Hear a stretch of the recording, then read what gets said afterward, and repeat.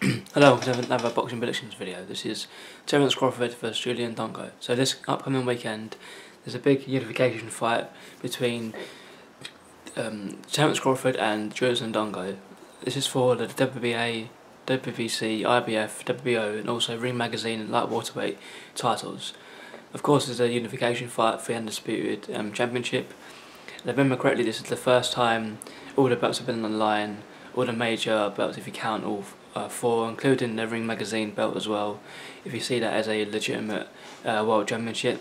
I think it's the first one since Jermaine Taylor versus Bernard Hopkins in 2000 and I think it's 2007 if I remember correctly. Because and Jermaine Taylor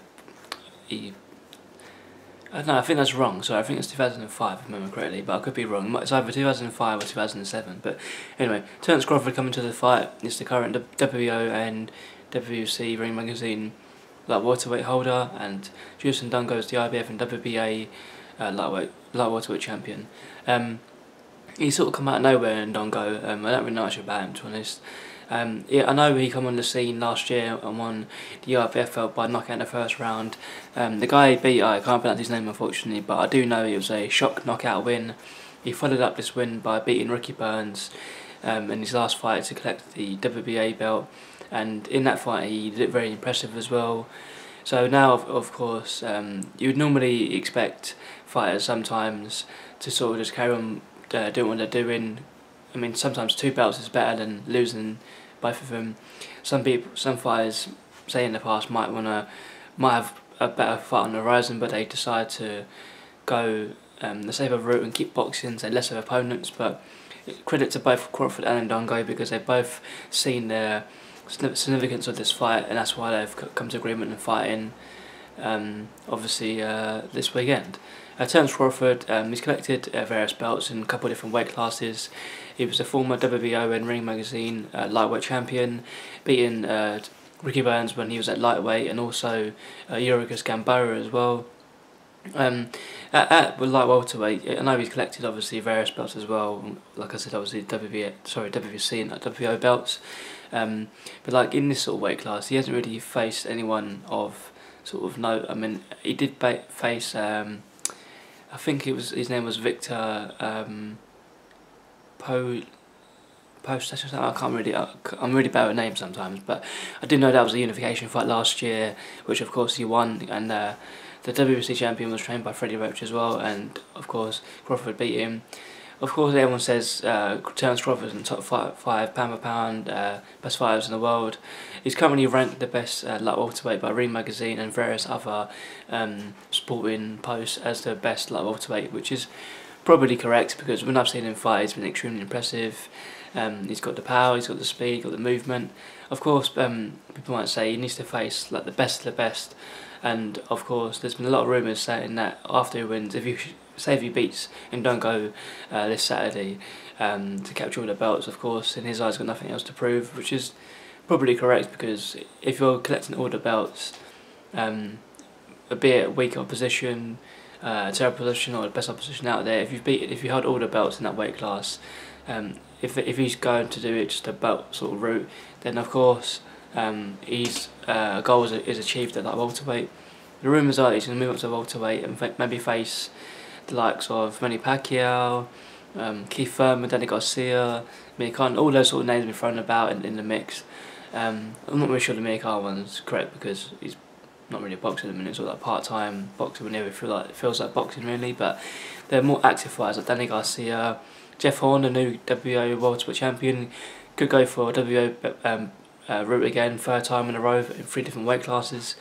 So there's fighters around for Terence Crawford for him to test himself against, I guess, the better or maybe more known fighters, because like I said, when I look through his record, yeah, he's undefeated as well, as is Indongo as well.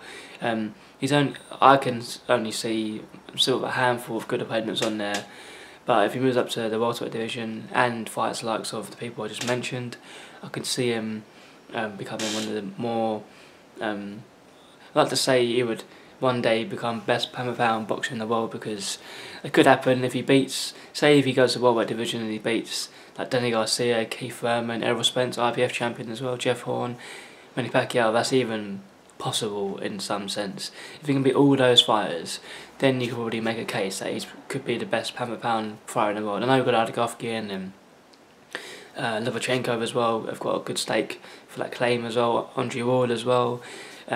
But say if Terence Crawford who's already a 2-weight world champion, beat some good fights along the way, and he's gone up to another weight class which has got a lot of good opponents in it, and he's beaten a lot of tough fighters and the world champions as well.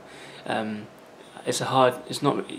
would be a hard case for him not to say he's the best fighter in the world, because 3-weight world champion, could be undisputed champion as well, welterweight, hard task, but beating those fighters as you mentioned, that could be a real good claim to sort of be put up there in the top pound for pound rankings.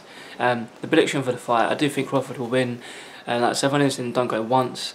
I did see the knockout when he won the IBF belt last year, but that was a long time ago. And like many people do say, first round knockouts and shocks happen. I would like to say a fair bit, but they happen yearly, don't they? So sometimes, say if a fighter wins by knockout by like a shock win, when they necessarily might not meant to be won the fight. Sometimes they might get exposed down the line of, there could be a limited fight, they could be not as good as everyone thought it was, the hype might have been too much around their names, anything like those, like I just said. And I'm not saying Indongo's a bad fighter, because he boxed really well against Ricky Bowen in his last fight to capture the WBA belt. But I do think Crawford is a lot better in various ways. I know that sometimes age does come into a factor. Indongo is in his mid-30s as well, and Terence Crawford I think is 29. And of course, sometimes you catch fighters at the right age or the right time in their careers. Technically they're both in their prime years because they're both undefeated, both world champions as well, so you would probably see, if he was an outsider looking in, you would think, oh well, these two fighters undefeated, who doesn't matter about the age, hold multiple belts in weight classes as well, and they're fighting each other.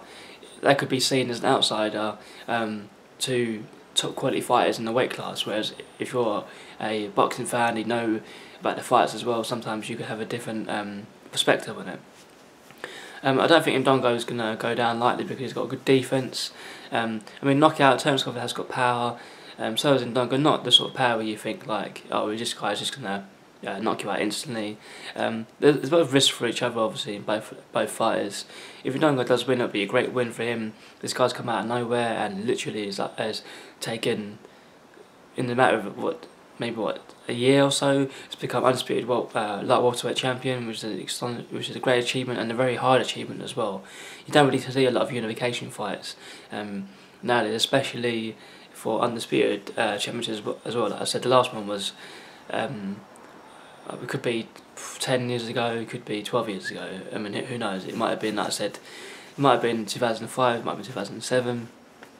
But I do think 2005 from the Jermaine Taylor-Bernard Hopkins fight. Like I said, it would be good if more unification fights could happen, because I do think they are really entertaining fights, just because all those battles on the line. I know there's a lot of controversy around certain organisations like the WBC, the WBA, IBF having strict rules as well with their defences and all those sort of rules and regulations.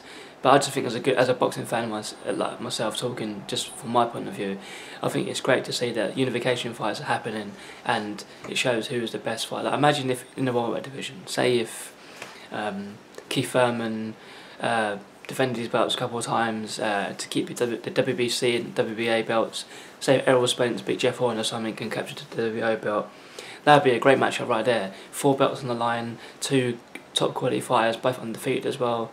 And that'd be a great fight. I mean, I know they're going to Golovkin, Canelo Alvarez fight upcoming in September. That was going to be for the undisputed middleweight championship, but Alvarez wasn't happy with the WBC for some reason. So that belt is on the line. So that's only going to have the WBA, IBF, I think IBO, and Ring Magazine middleweight championships on the line. Because of course, Billy Joe Saunders is the WBO champ. So I know people would say that's sort of like the undisputed sort of championship, because many people don't really see Billy Joe Saunders as a recognised champion, because he's been very inactive and a lot of controversies around his defences and stuff. But that's a different story. But I hope you lot tune into the fight on Saturday. It's going to be a great fight. It's on Sky Sports, the normal Sky Sports channels, I think, for UK viewers. I think it's Showtime, I think, for the American viewers. I could be wrong, could be HBO, but probably everyone could be HBO. But like I said, enjoy the fight. Write in comments down below what you think of the fight. Should be interesting. I think it'll be a good fight as well. There's a good undercard as well. Not the most exciting undercard in the world, but the undercard should be pretty decent, and the main event should be a great fight as well. So I hope you enjoyed this video. If you did, give it like a comment, and I'll see you in the next video.